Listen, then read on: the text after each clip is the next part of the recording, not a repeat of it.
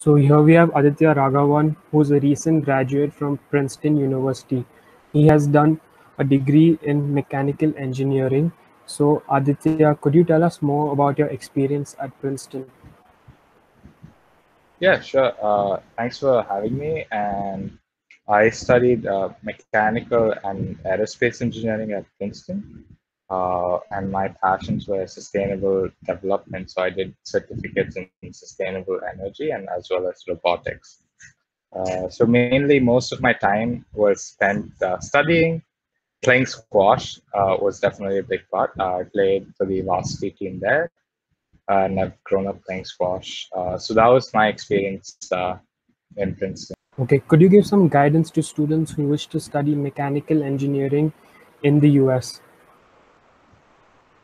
Yeah, for sure. I think the first and most important thing is only do it if you're really passionate about it.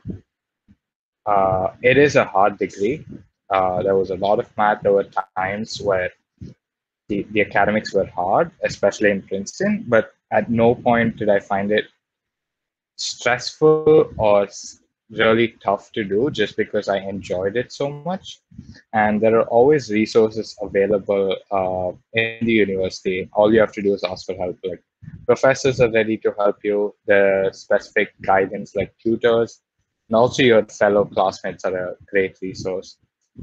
So if you're really passionate about it, definitely, mechanical engineering is a great thing to do.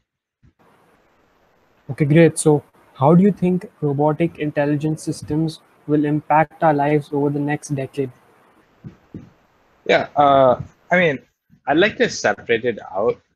AI and yeah, artificial intelligence and machine learning are like just buzzwords that are being thrown out there without people understanding what it means.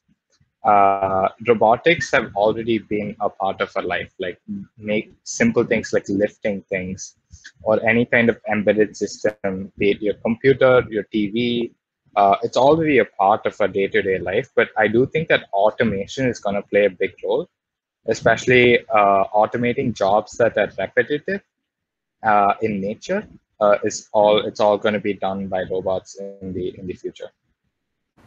So have you done any online courses? Uh, so I have personally have not done a lot of online learning. I think Google's a great resource to learn new things, but there are definitely courseworks in Coursera, Unacademy, and all kinds of websites like that. Also, MIT has open source coursework, which I would highly recommend. So if someone wants to start off learning AI and machine learning, what would you suggest to them? I think there are two parts to learn truly about machine learning. The first part is learning the fundamentals of how it works. And for that, you really need to understand the theory of how machine learning works. And Google would be a great place to learn that. And also there are like courseworks, like reading textbooks and all of that. I think the second part is really applying it. So taking a problem that you want to solve. It could be something as simple as recognizing an object, like a ball, or using vision, computer vision, and really applying those skills would help you learn more about that skill. Okay, great. Thank you so much for your time. No worries. No worries.